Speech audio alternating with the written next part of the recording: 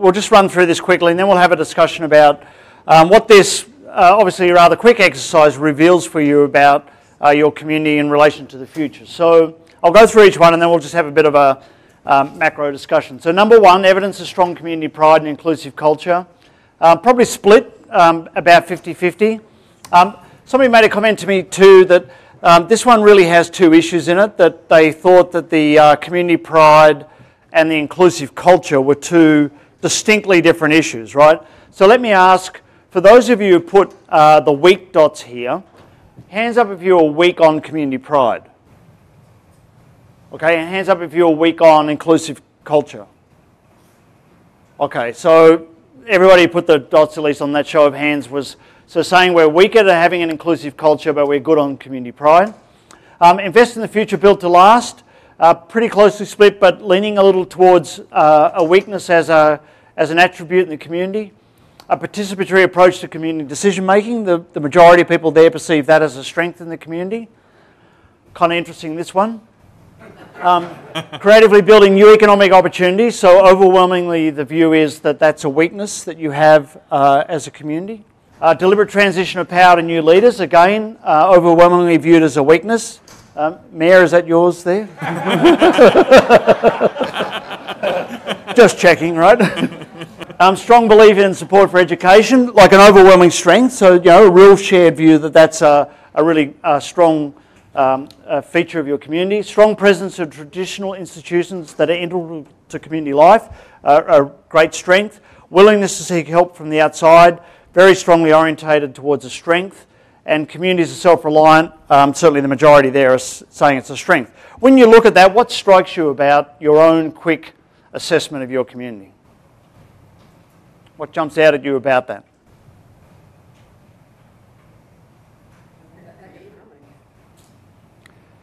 Sorry? Well, and something that's very clear about Yeah, so if you think about who's in this room, okay, there's obviously, you know, some commonality, but there's also a lot of difference. There's a very high level of agreement around a number of critical issues here. Yeah. Yeah. Yeah, please.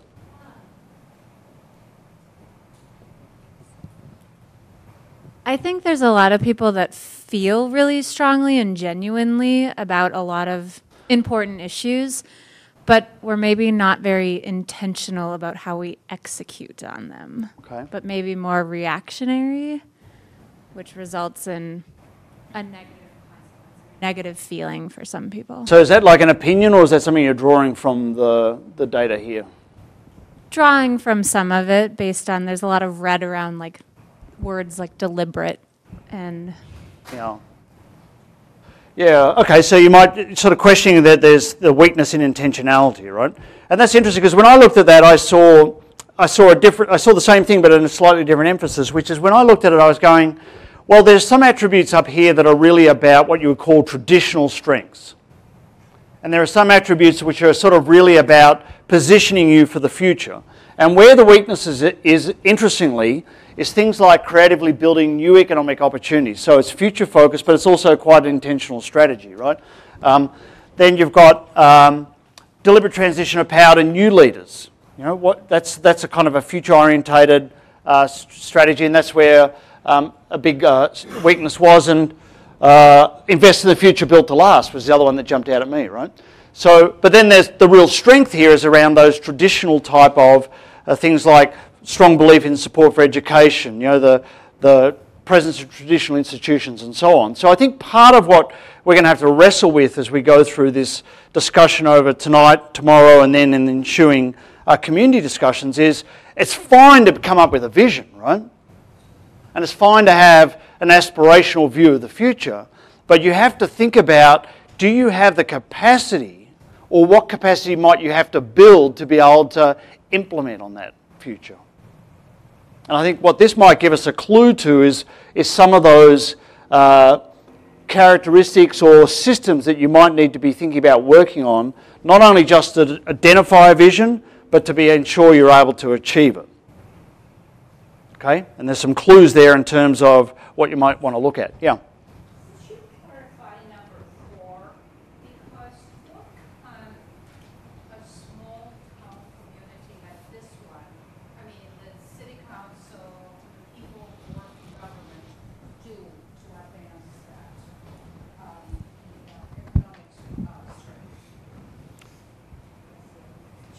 Yeah. So, Can you repeat the question, David? Yes. yeah. Yeah. Oh, I'm sorry. Did it, the Or rest just of the people rephrase here? it. I was asking to clarify number 4. What can a government in a small community like this one do to foster economic development? I'm just curious. Well, okay, so good question, right? So remember that this vision process is for the community, and there are other actors and players beyond the administration whose building we're in tonight. You have some employment base here, you have a Chamber of Commerce, you have visitor attraction. There are other players, right?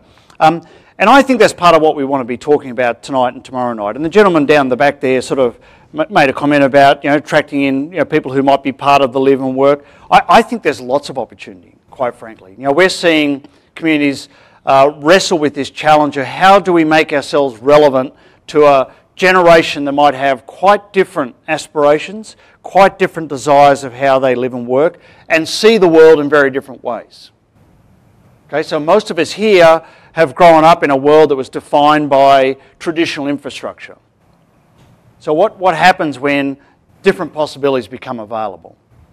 All right, good. So we're going to just leave that up there. And Juliana, we want to now show you some of the survey results, right? And then we're going to start to talk about key drivers shaping the future. And we, for those of you who've done the community survey, we're going to show you some of the data that you've inputted. So there's 107 people who have currently done the survey. We'd love to have more. If you haven't, we know who you are.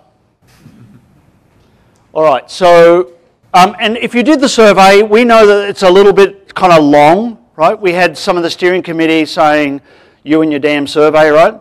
It takes too long to do. Didn't you say that? Yes. And, but I said we would talk about, because what we're trying to do is find some real intelligence, right? We're trying to peer into people's perspective and understand how you're seeing issues relative to other issues, because I think this is going to be really important in terms of as we frame up your desires and aspirations for the future. So does this have a pointer on it, Jeff? It does, upper right corner. Huh? Aha, the little red thing, right? Okay, so this, just if you can hold still for a second, right? So this chart, which I'm just going to walk through with you, and this is running live at the moment, right? So, but what we're trying to do in all those series of questions you asked, we're now combining answers to 3 different questions, right? So on the vertical axis here, this was about the nature of impact. So there were all these issues. There was issues about an aging population, citywide walking, retail, all that kind of stuff, right? And we asked people to talk about the nature of the impact of those issues over time going into the future, right? So the scale is neutral to very positive to the top, and then neutral to very negative at the bottom, okay? So each circle here represents one of the issue areas, and if they're below this line across the middle, that means that people see that the future potential impact is negative, and the further below it's increasingly negative, okay? And above is positive, increasingly positive. The vertical line here is sort of the middle of the x-axis, which is about, we asked the question about how well prepared do you think this community is against each one of those issues, okay? From a scale of not at all prepared, somewhat prepared, prepared, well prepared, very well prepared. So if you write, bingo. Okay, so if you're right of the vertical axis here, this is well prepared, very well prepared. So if you're to the left, that's people saying, well, we're not quite fully prepared. We're maybe somewhat prepared, right? So what we're kind of interested in this is what are the clusters of issues that are down here and what are the clusters of issues that are up here? Because on one end down here, these are issues, and the size of the circle is how important you see that issue for the future. So the bigger the circle, the more importance you associate with that. So what we're ultimately looking for is bigger circles that are at the extremities of that spread, right? Because if they're down here, these are the ones that you're not prepared for and they could have a big negative impact. So they're the ones they're the ones that could blindside you or undo you, right? The ones up here are the ones that you're prepared for and you think could have a very positive impact, and they're the ones that are your current strengths, right? So Juliana, do you want to just hover over some of them? And when Juliana hovers over, you'll see here like the name of that issue comes up. And we're just showing you this live, but this all this data is going to be on a platform that you can look at, right? So you'll be able to go in and do this. And there'll be filters on, you'll see there's filters on the right-hand side here. So you'll be able to filter all of these charts by things like age, gender, what topic areas people are interested in, where do people live, are they residents, renters, so on, how long they lived in the community and so on, right? So there's a lot of kind of really good intelligence in here, but with only 100 people who are doing the survey, obviously there's not a lot to filter. That's why when we get to see maybe more 300, 400, 500 responses here, we'll have some really good, interesting info. So if you look here, so Juliana's highlighting these ones down here. These are the ones you're only somewhat prepared for, potentially have a very negative impact.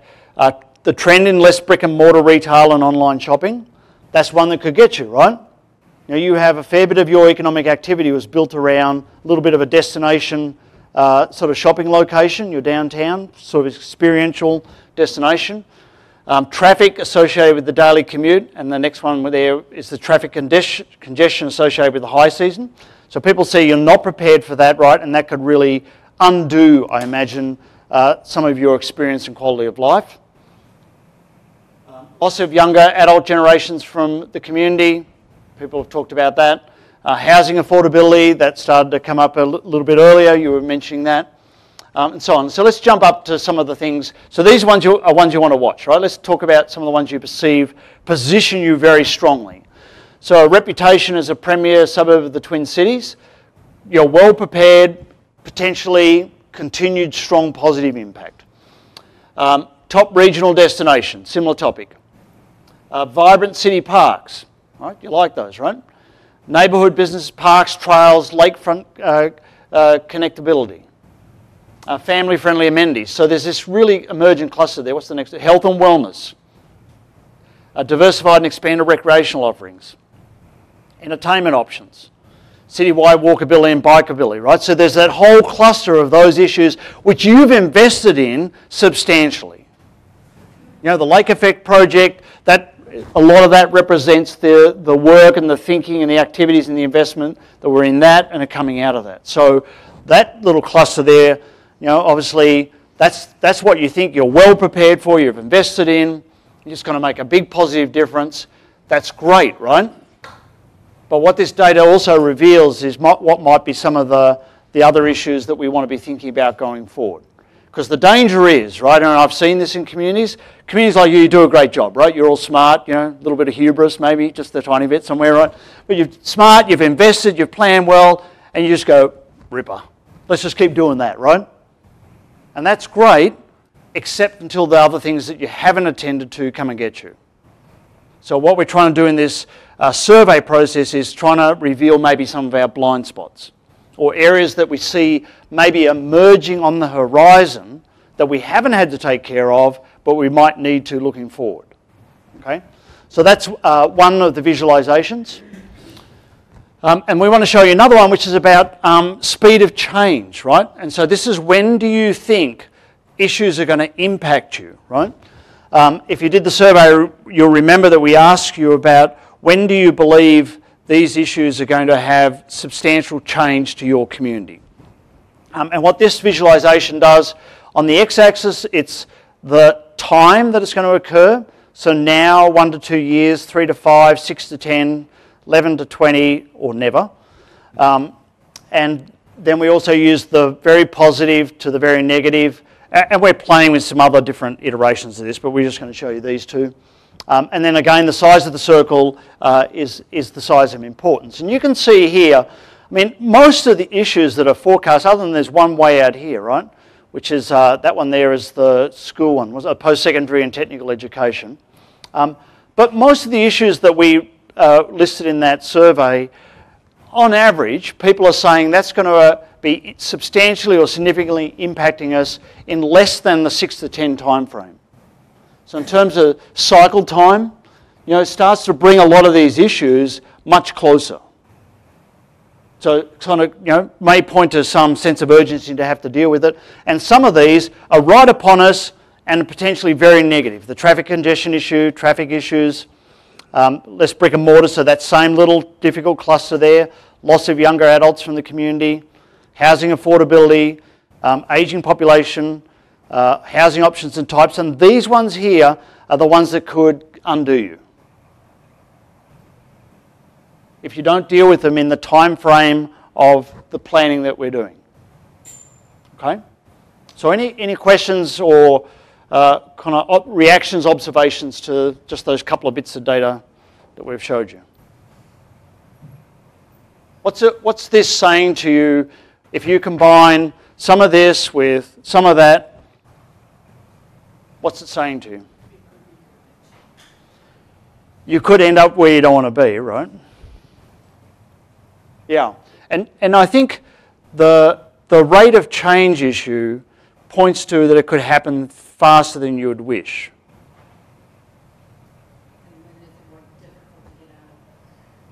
Yeah. Yeah.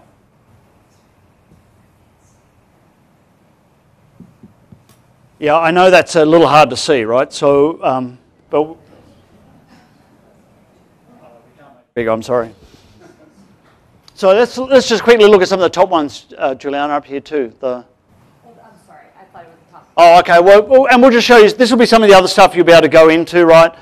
There's, the rate of responses. There'll be how long people. So we had actually a total of 3,700 minutes of time was spent doing the survey so far. So people actually were quite thoughtful about the amount of time because there was also a lot of open-ended questions. We can do some sentiment analysis on some of that text. We're just showing you some very early stuff. And you'll be able to see about the respondents, age, gender, how long they've lived in the community, so on. So you'll be able to tease that out. Part of what we're looking for is what are different views in different cohorts of the community. So you'll be able to even look at the location where people live in the community and how they might see different issues differently, okay?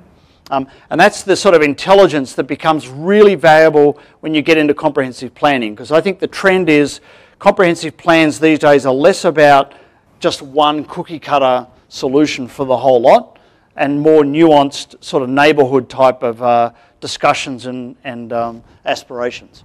Okay. But what are you drawing out of the things we highlighted? What's that telling you? But this will be online. This will be part of the portal, the laboratory platform that we built as part of this project. And so this data will be running live there fairly soon. The statistical significance piece, if things are really obvious, you don't need analysis to show it to you, right? And what it's trying to reveal is what are some of the really strong emergent views, right? And I think some of those ones we showed you, there's very clear when you have that kind of polarization of positive, negative attributes or potential. And you'll be able to look at each one of those and look at what the spread is. Like some of them, there'll be a strong clustering of responses around that. Some there might be, it might be quite a large spread, so we're not sure. But then you can filter it by different, locations, neighbourhoods, cohort profiles, and so on. You've got some real challenges to deal with, right?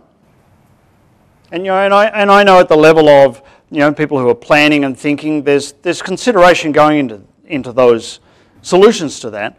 I think what this really reinforces is the value of this type of process, which can be quite inclusive and educational of a community, because there are a lot of potentially quite significant changes on your doorstep by your own assessment.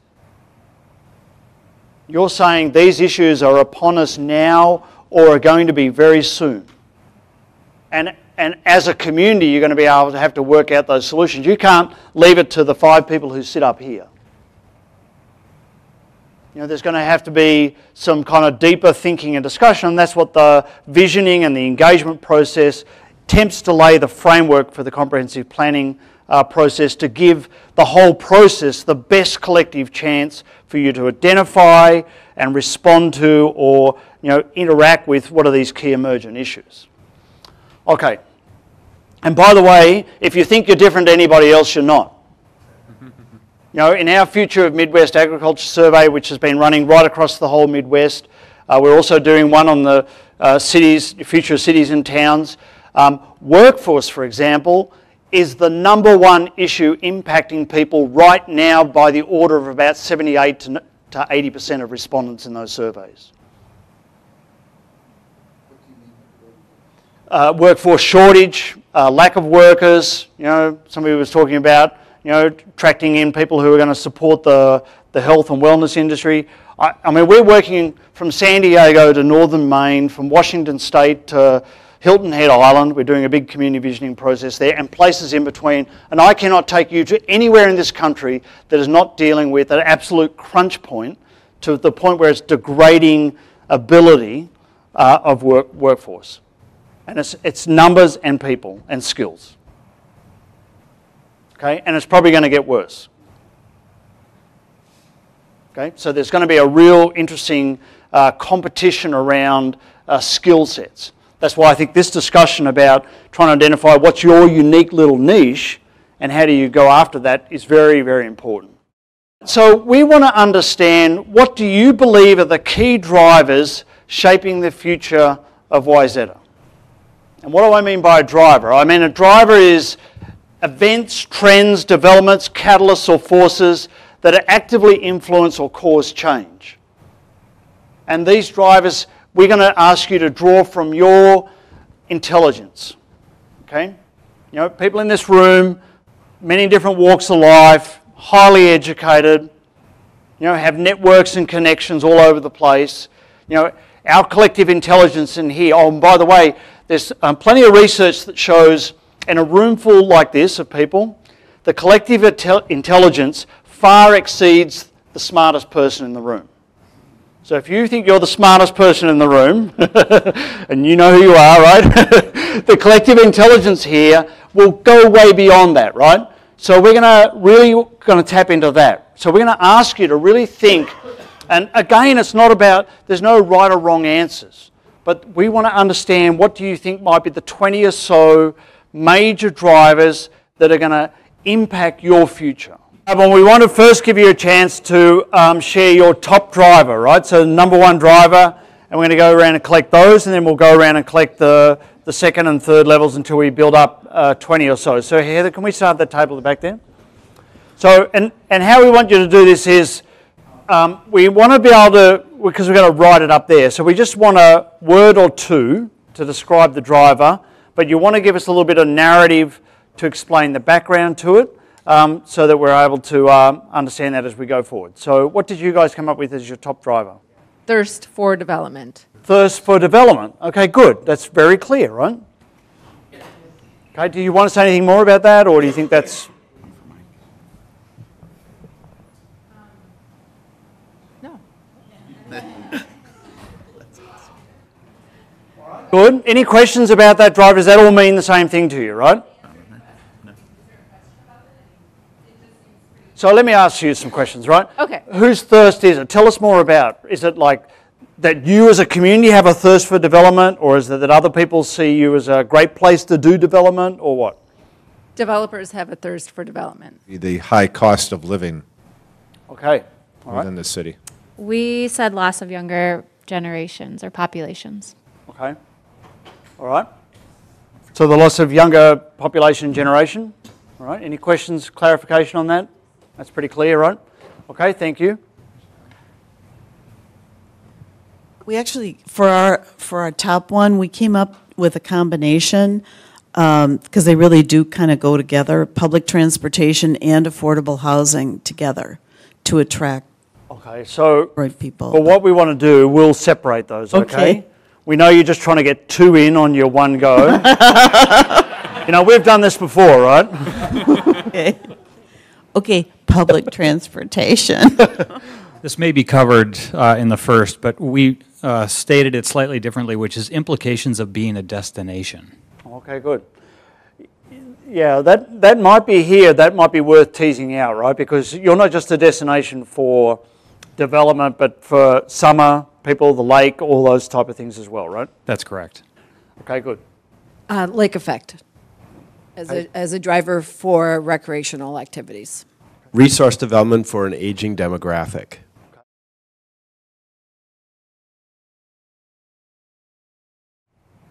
So maybe could we change that to infrastructure for aging demographic? Can we change that to infrastructure? Because resource development may not be clear for people, right? But I think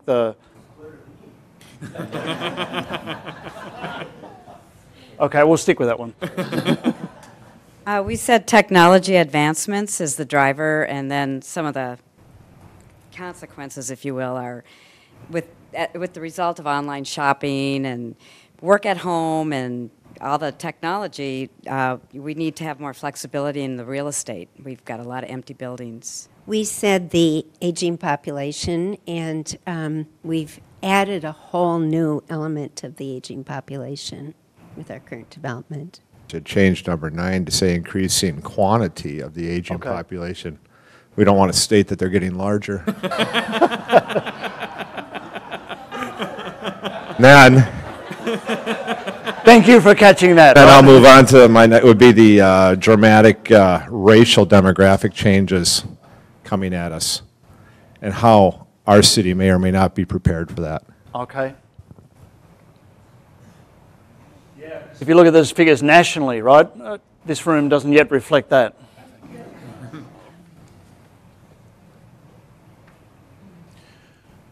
Our second biggest thing was traffic and accessibility to 394 in downtown and traffic, and we talked about a number of points on that. And the number of delivery vehicles in the neighborhoods, FedEx and UPS and the post office and Uber and times every house on your block. So, Okay, we were talking about affordable housing, and mostly relative to the way to be able to attract a younger population as well as workers into the city.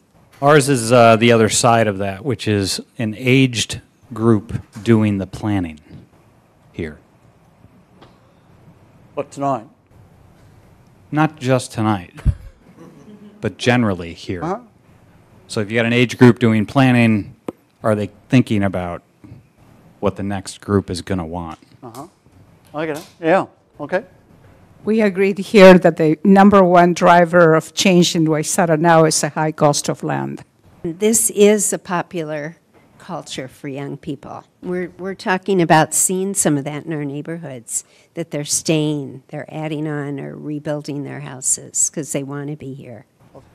Well, I just wanted to comment on or expand on the thirst for development, because we did go on to talk about how that affects our ecology, because the more we build, the more trees that come down, and which also affects our water quality and our, how else would you phrase it? I'm sorry?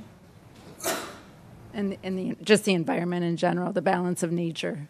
Proliferation of entertainment options in restaurants, bars, parks, theaters, to draw from outside resources. Okay. The challenge we have in this town for historic preservation in competition with progress. Yep. So I don't know exactly, maybe the whole group as a whole can figure out how to say that, but just maintaining the historic heritage of this town while also making room for progress. Is it about tension in redevelopment? Tension Sure. Right, so that's by your assessment, right, after some thoughtful discussion, group intelligence, at least your top level 20 key drivers shaping the future of this community, right? So before we go tonight, we want to do one more thing with you. We're going to ask you to do one more thing, which is we're going to ask you to I guess, rank these drivers or to rate the drivers on a scale, right? So we're going to give you a handout to do this, right? But the scale is going to be two different dimensions. So one is going to be about importance. And the scale will be 1 to 10, 1 being low importance for the future. So we know these are all important, right? So this is the top 20. But we're now going to ask you to tease this out a little bit further, right? So of those 20, which are the ones you would say are the lowest importance and the highest importance for the future of this community?